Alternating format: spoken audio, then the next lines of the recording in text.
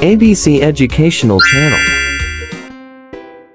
Identifying cause and effect.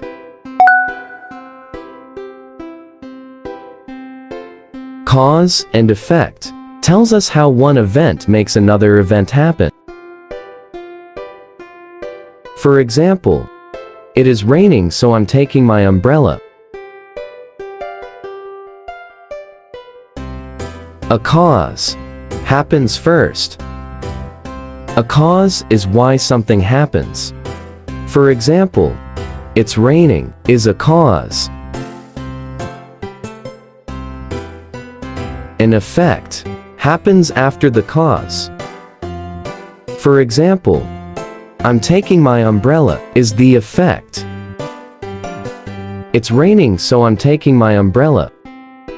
The cause and effect. Let's take a look at the cause and effect relationships. It's sunny. The ice melted.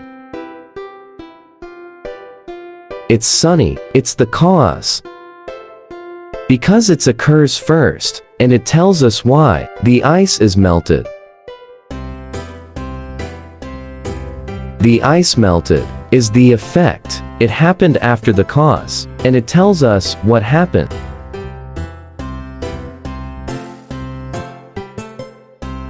Here are some examples of cause and effect. The alarm clock was broke. I was late.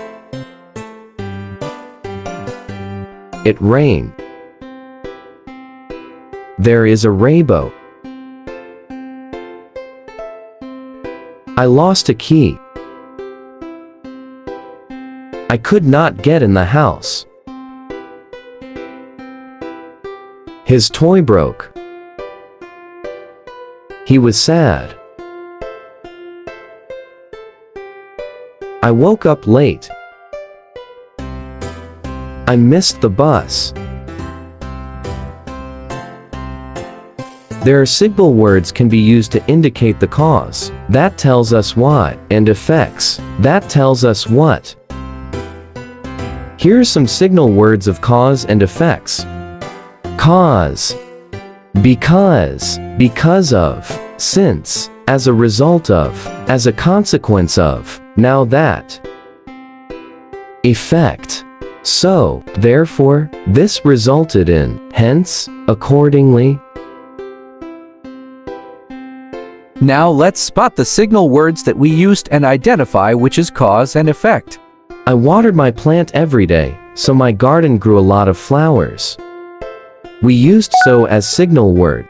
Now let's identify the cause and effect. Remember, cause happens first, and tell us the why.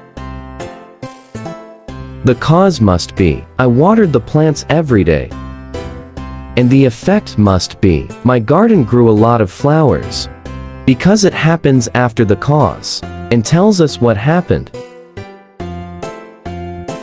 Thanks for watching. Please subscribe to my YouTube channel.